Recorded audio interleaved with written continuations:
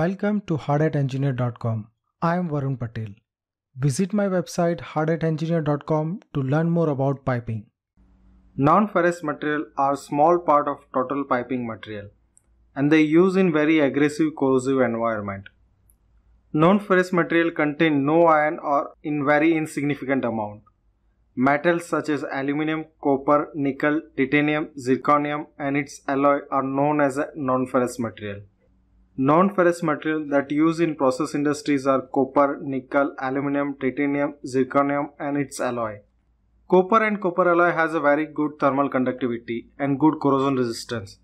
Brass, bronze and cupronickel are some of the example of copper alloy. Cupronickel have a highest corrosion resistance among the copper alloys. Cupronickel are also used in heat exchanger tubing and seawater application. It can be used as a cladding material with carbon steel. Nickel and nickel alloy has a good resistance to oxidation and corrosion. Monel 400 and Hastelloy are well-known example of nickel alloy. Nickel and nickel alloys are used in piping system, pressure vessel, tubing, valve and power plant accessories where they are directly in contact with steam.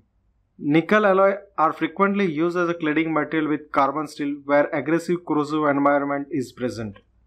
Aluminum and aluminum alloy has a good thermal conductivity.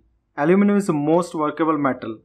It is highly resistant to atmospheric condition, but the problem with aluminum is when it coupled with more noble material, it is subjected to galvanic attack. And aluminum also loses its strength rapidly above 175 degrees centigrade. Aluminum and its alloy rarely used in transportation of process fluid. However, it is used as external clad material to protect insulation of pipe and pipe equipments. Titanium and titanium alloy has a very high strength to weight ratio. Similar to stainless steel, in titanium oxide is formed which prevent corrosion. Titanium and titanium alloy has a resistance to nitric acid which is very corrosive in nature. Hence, titanium is used in this kind of process environment. But the problem with titanium is when you want to weld titanium and its alloy, you need an inert atmosphere. And titanium start losing in strength above 400 degrees centigrade. Titanium also can be used as a clad material with carbon steel. Zirconium and zirconium alloys are used where strong alkalis and alkalines are present, where other material cannot be used due to very aggressive environment condition.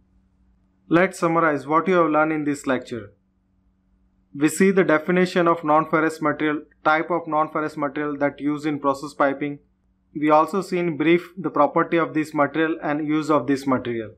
See you in the next lecture.